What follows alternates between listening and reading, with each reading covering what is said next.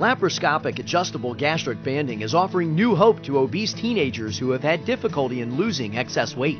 On Thursday, November 29th at 7 p.m. Eastern Time, you can see the surgery in a webcast from Morgan Stanley Children's Hospital of NewYork-Presbyterian.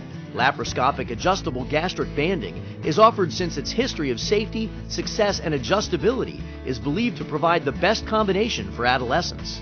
Each patient undergoes rigorous screening to determine what might contribute to or interfere with a successful outcome. OR Live makes it easy for you to learn more. Just click on the Request Information button on your webcast screen and open the door to informed medical care.